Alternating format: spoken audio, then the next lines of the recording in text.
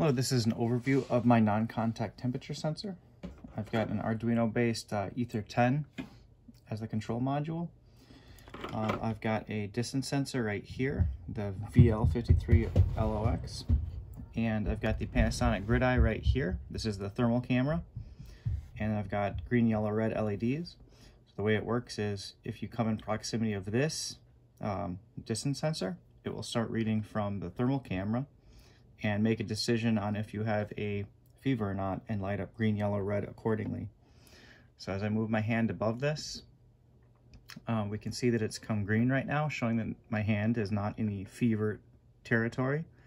If I move closer, it saturates the pixels a little bit more in the GridEye, and it moves over to yellow, saying that I'm borderline.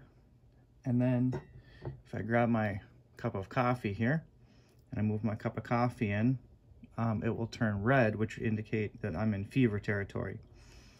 And then as you move away and clear the sensor, it'll wait about 5 seconds, and then it'll turn the light out and it'll be ready for the next person.